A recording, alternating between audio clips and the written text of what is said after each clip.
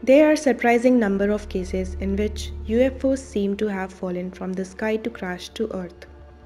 One very strange case of this supposedly played out in the country of Brazil, where a strange craft smashed down into the sea to leave wreckage behind. Pieces of the crashed UFO have gone on to become some of the most extensively analyzed and most heatedly discussed alien evidence. If you think the mystery is worth digging, then dive with me into this video. But before that, don't forget to subscribe to this channel.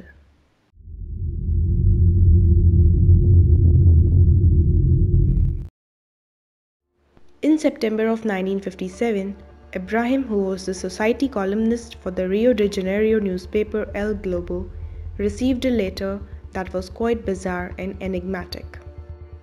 The sender claimed that he was a simple fisherman who, while out with some friends at Tonena's beach, had a surprising experience with a UFO that crashed into the sea.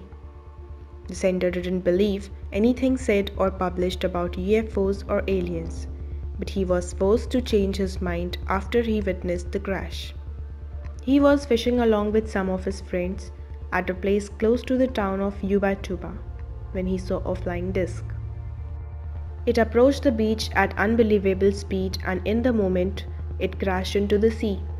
However, when it seemed it was almost striking the waters, it made a sharp turn upward and climbed rapidly on a fantastic impulse.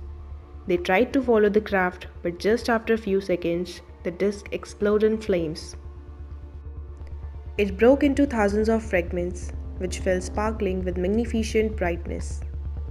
They looked like fireworks, despite the time of the accident at noon, that is, at midday. Most of the fragments, almost all, fell into the sea, but a number of small pieces fell close to the beach, and they picked up a large amount of this material, which was light as paper. At the time, they didn't know anyone that could be trusted to whom they could send it for analysis, but after a few days they wrote a letter to Ibrahim, who used to write about UFOs and aliens in the newspaper. In the letter envelope, there were several strips of a dull grey metallic material which seemed to be scorched or oxidized somewhat, smooth but with a noticeable amount of wear and tear.